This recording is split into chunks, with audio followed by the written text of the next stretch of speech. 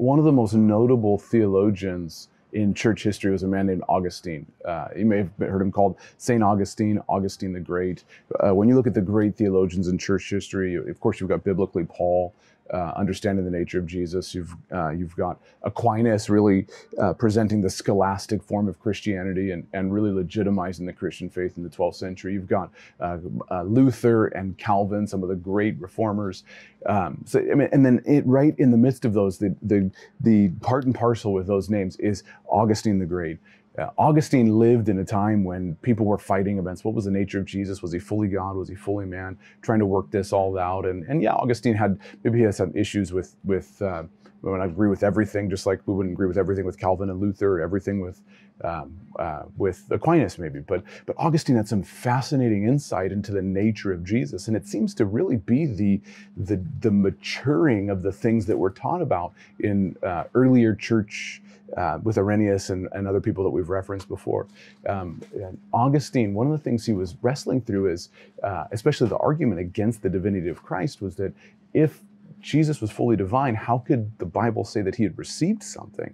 It says he received the Spirit, of course, at baptism. It says he received the oil of gladness beyond that of his companions. Like, how could it say that he received something if he was fully God? He wouldn't ever need to have received it. And so that was one of the arguments against whether or not was Jesus fully God, was he not?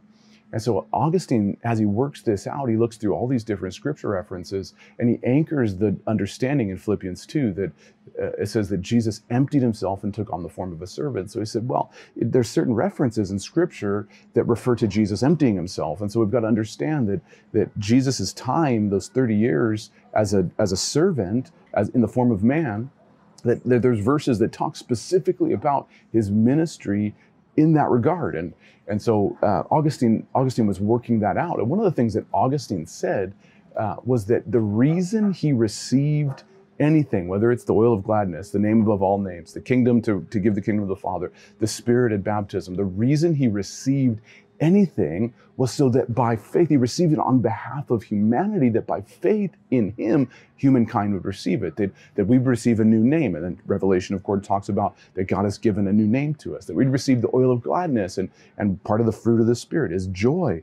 So all of these outworkings that Jesus received was that humankind, and the idea behind it was wrapped up in 2 Peter 1:4, that we have become partakers of the divine nature, that in Jesus, everything he received that was of the divine nature, he received as a human so that humankind could receive it, so that we could be like him, so that we could look like him, so that when people saw us, they'd see him. So everything he received on behalf of humanity so that humanity would receive it, to redeem humanity.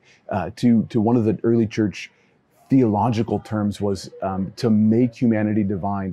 Divinization was the technical term that his goal was to make humanity divine, that humanity would look like God, to redeem humanity back from its fallen state, post-fall, back to pre-fall, when man walked and talked and communed with God, Adam and Eve in the garden, that we would be back in that place. We'd receive all the things that had been lost at the fall. He received on behalf of humanity, that humanity by faith in him would receive. And how do we receive? Of course, we die to self. We have faith in him. The cross, baptism, redemption, regeneration, all these things we receive because he received.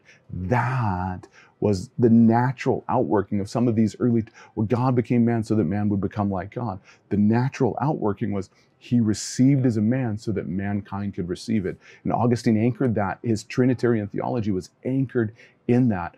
And the outworkings of it, of course, are that when people see us, they would see the Father. And that's the beauty of the Christian life, is that we can look like the Father.